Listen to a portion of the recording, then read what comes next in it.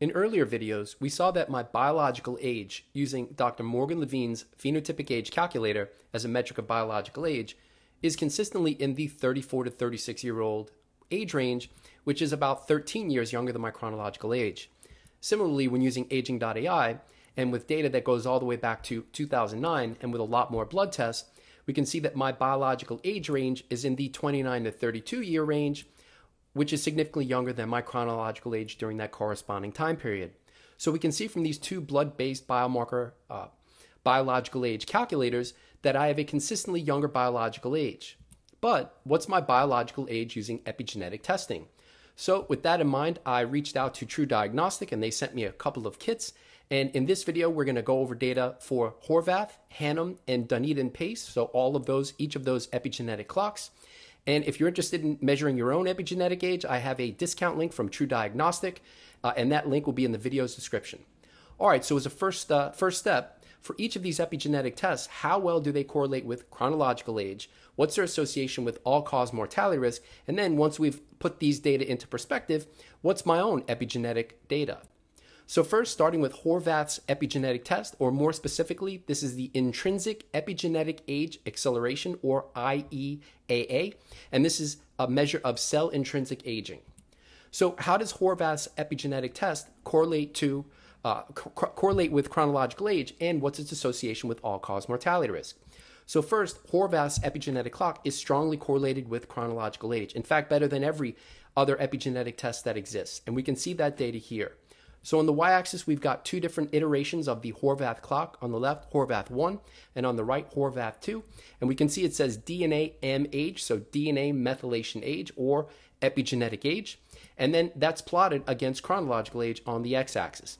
Now you can see a lot of different colored dots on each of these plots, and each of those colored circles is a different cell type. So this is a multi-cell and multi-tissue clock. And more specifically, we got cells from the breast, buccal cells or cheek, brain, cerebellum, colon, cord blood, dermis or skin, and so on. So it's a multi-cell and tissue clock, and it's looking at the correlation for epigenetic age with chronological age.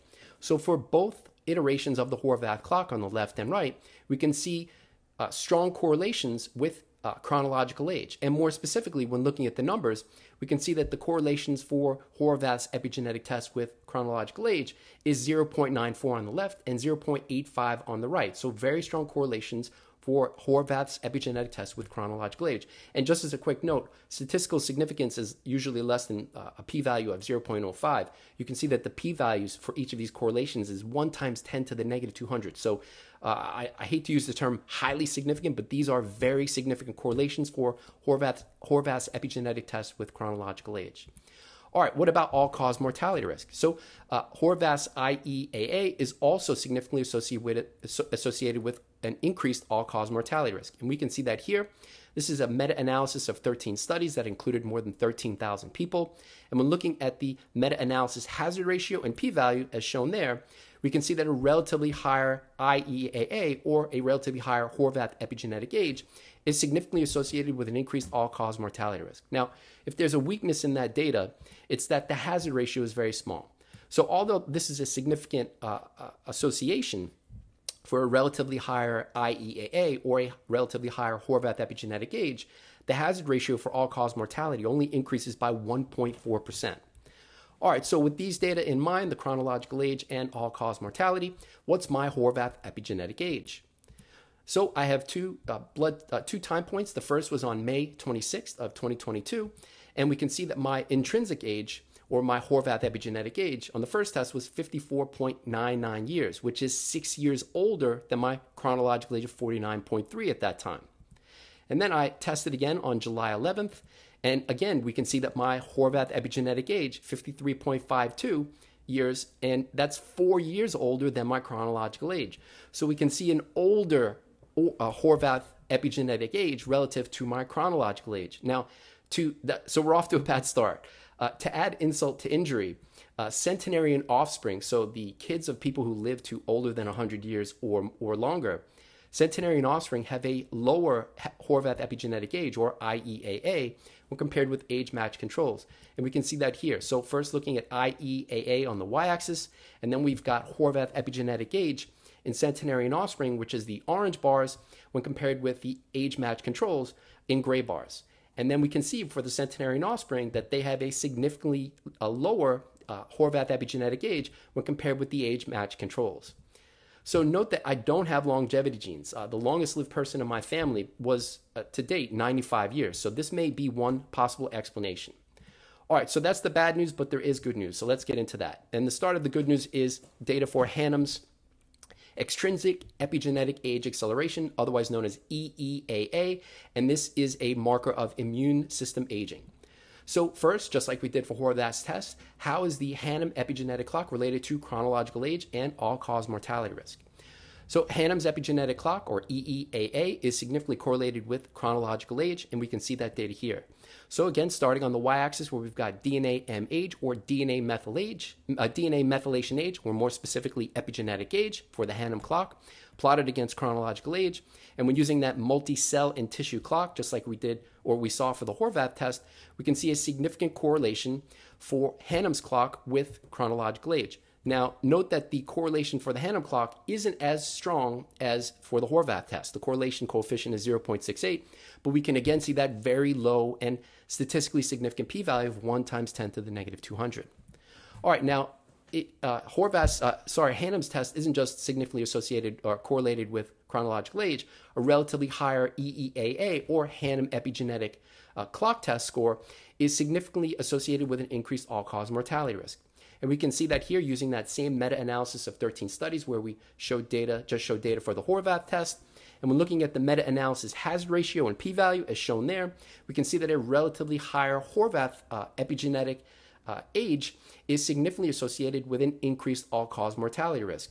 Now, again, just note that that hazard ratio, although it's a little bit stronger than what we saw for the Horvath test, that's a 2.9% increase for a relatively older Hannum epigenetic age. So let's just keep that in mind as we go forward before we get into the DunedinPACE data. All right, so now that we've seen how good or what the data is for chronological age and all-cause mortality for Hannum, what's my Hannum epigenetic age? So on the first test in May, we can see that my Hannum epigenetic age was 36.87 years, which is 12 years younger than my chronological age at that time. And then similarly, before going into the second test, we should note that why this is considered an immune system aging metric is because it includes many different immune parameters, including levels of B cells, CD4, CD8, and the ratio between CD4 and CD8 T cells, levels of NK cells or natural killer cells, total levels of lymphocytes, neutrophils, monocytes, and eosinophils. So those amounts are factored into this metric. It isn't just epigenetic age, it also includes the proportions and amounts of each of these immune cells. All right, so what about the second test in July? So then, relatively consistent data, we can see that my Hannum epigenetic age was 37.47 years, which was again 12 years younger than my chronological. So from both tests, I've got a 12-year younger Hannum epigenetic age, or EEAA, relative to chronological age. All right, so next up, let's take a look at DunedinPACE data. So first, what is DunedinPACE? So this is data derived from the Dunedin study, which is located in New Zealand. And then PACE stands for the pace of aging calculated from the epigenome. So it's a pace of epigenetic aging clock. So just like we did for the Horvath and Hannum tests, how does DunedinPACE relate to chronological age? And then what's its association with all-cause mortality risk? So here we're looking at the correlation for chronological age with DunedinPACE data on the y-axis plotted against chronological age. And when looking at that data for men in blue and women in orange, we can see that DunedinPACE is significantly correlated with chronological age. More specifically, though, we can see that that correlation is 0.32. And if there's a but, the but is that Horvath's and Hannum's epigenetic tests have stronger correlations with chronological age. And just to refresh your memory, remember, both iterations of the Horvath test had correlations with chronological age of 0.94 and 0.85, which are both higher than DunedinPACE, and Hannum's correlation was 0.68. So far, DunedinPACE has a weaker but still significant correlation with chronological age. So where DunedinPACE shines, is for its association with all-cause mortality risk and its ability to detect the biological age reduction induced by calorie restriction. So let's start off with the data for all-cause mortality. And you can see by the title, DunedinPACE is as good as the best epigenetic clocks for their association with all-cause mortality risk. So first, starting with data from the normative aging study, and this is a study only in men. No worries though, the second study, Framingham Offspring, includes both men and women. And then on the y-axis, we're looking at the mortality effect size. The HR is hazard ratio. So in other words, this is the risk for all-cause mortality on the y-axis. And then on the x-axis, we've got a head-to-head matchup for many epigenetic tests, including DunedinPACE, the first iteration of DunedinPACE, which is Dunedin POAM, Pace of Aging Methylation. And we've got Horvath and Hannum epigenetic test there. And then we can see Phenoage, but note that this isn't the blood-based biomarker Phenoage metric. This is the DNA methylation, or the epigenetic test that was used for Phenoage. So Phenoage has two tests, the blood-based biomarker test that I commonly report on this channel, and a separate DNA methylation, or epigenetic age-based Phenoage. And then last, head-to-head matchup with Grimage. So first, we can see, well, before going into the first, so now then at a hazard ratio of 1, where the confidence interval is either completely above 1 or completely below 1, we've got statistical significance.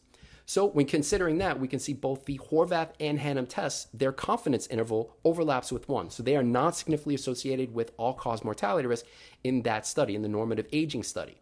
In contrast, we can see that both iterations of Dunedin, the DunedinPACE and POAM, and Phenoage and Grimage epigenetic tests were each significantly associated with all-cause mortality risk in this study. So far, DunedinPACE is as good as the best epigenetic clocks in the same ballpark, which in this case would be Phenoage and Grimage for their association with all-cause mortality risk.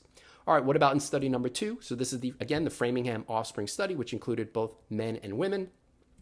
And in this case, we can see that the Horvath test, again, has a confidence interval that overlaps with 1, so it was not significantly associated with all-cause mortality risk in this study. But we do see statistical significance for the Hannum epigenetic test and also Phenoage and Grimage. You can see that Grimage at the far right has the largest hazard ratio or the largest risk associated with all-cause mortality in this study. But also note that both iterations of the Dunedin epigenetic tests, including DunedinPACE, are as good as the best epigenetic clocks, or in the same ballpark in terms of hazard ratio and being associated with all-cause mortality risk. Now, so if we've just got an all-cause mortality risk that's similar for DunedinPACE with all of the, with the best epigenetic clocks, including Phenoage and Grimage, so what? We can use either of those 4 metrics for epigenetic testing. What's special about DunedinPACE? Well, a younger biological age for people on calorie restriction is identified by DunedinPACE, but not by other epigenetic clocks. And for this study, this is a study done in people. This is not a study done in mice. This was a 2-year randomized controlled trial, RCT, of calorie restriction. And more specifically, the average calorie restriction over that 2-year period was about 12%. Now, the expectation is that people on CR would have a younger epigenetic age, or DNA methylation, when compared with people who could eat as much as they wanted, whenever they wanted, ad lib. And one reason to expect that is because blood biomarker-based biological age improved for people on CR. And I have a video on that. It'll be in the right corner. That's a video from a while back. So if you're interested in that, check it out. All right, so let's get into the data. So here we're looking at changes for Horvath and Hannum for the epigenetic changes on calorie restriction for up to 2 years. And that's what we can see there. So we've got 3 measures at baseline epigenetic age after 12 months, and 24 months on the diet. And then again, those 2 groups. So in black, we've got the ad lib, people that ate as much as they wanted, whenever they wanted, and then the calorie restricted group in red. Again, about a 12% CR over the 2-year period. And then we can see that starting from baseline, and this is going to be the case for each of the 6 epigenetic clocks I'm going to show, starting from baseline, there were no differences in epigenetic age for both groups. They started from the same epigenetic age, whether they were in the ad lib or calorie-restricted group. All right, so what about changes as a result of being on CR? So for Horvath, we can see that that's not significant. And for those that may think there's some group separation between the 12 and 24-month points for ad lib versus CR, note that the CR group would have a trend, again, not significant though, a trend towards an older epigenetic age using the Horvath test, at least at the 12-month point. But again, this was not statistically significant. And so no significant differences for epigenetic age for ad lib versus CR on Horvath. And similarly, you can see that the curves for epigenetic change, or the change for epigenetic age using Hannum, overlap, not significantly different. All right, what about Phenoage and Grimage, which again were associated with all-cause mortality risk in both the studies that I just showed. So when looking at both of those clocks and for the change in epigenetic age using them, we can again see no significant differences for either of these clocks for people on CR when compared with ad-lib. Now, for the Phenoage data, again, it looks like at the 24-month period that people on CR actually had an older epigenetic age. But again, that data was not significantly different from people on ad-lib, so we can't conclude anything. It's just the line goes that way, but based on the numbers, based on the stats, it's not statistically different. All right, so what about both Dunedin epigenetic age measures? First, starting with the first iteration of the DunedinPACE study, or DunedinPACE epigenetic test, DunedinPOAM, P-O-A-M on the left. So again, that too, not significantly different, so there were no differences detected for the change in epigenetic age when looking at ad-lib versus CR. But where we do see changes between group changes for the change in epigenetic age is with DunedinPACE. You can see that ad-lib have a significantly older epigenetic age or change in epigenetic age at both the 12 and 24-month time periods when looking at the differences between ad-lib and CR. So in other words, people on CR were detected to have a younger epigenetic age using DunedinPACE at both the 12 and 24-month time points when compared with ad-lib. All right, so with this in mind and putting the DunedinPACE data into perspective, what's my DunedinPACE data? So we can see that here, and just going straight to the numbers. So my DunedinPACE value is 0.8. So what does that mean? So on the left, we can see the slowest epigenetic aging rate, which would be 0.6. And what that means is for every 1 year of chronological age, epigenetic age increases by 0.6 years.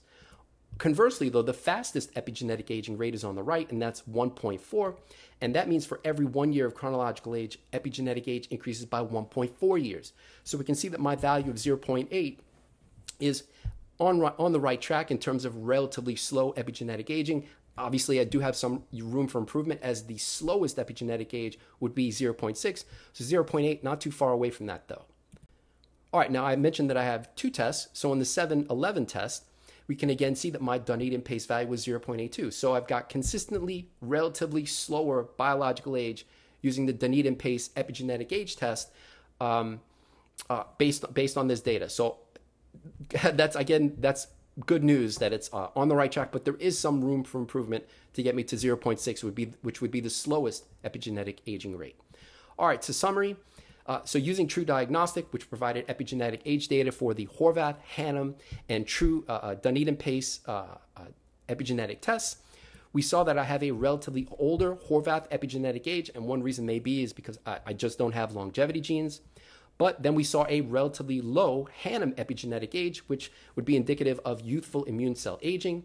And then using DunedinPACE, we saw a relatively slow DunedinPACE epigenetic aging, or that would be suggestive of a reduced epigenetic aging rate. All right, that's all for now. If you're interested in more about my attempts to biohack aging, check us out on Patreon. And note that there are now discount links, which first, epigenetic testing using True Diagnostic. Again, and all these links will be in the video's description. If you're interested in quantifying your oral microbiome, that will be in the video's description, or using Chronometer. Or if you just want to support the channel, you can support the channel with Buy Me a Coffee. All those links will be in the video's description. Thanks for watching. I hope that you enjoyed the video. Have a great day.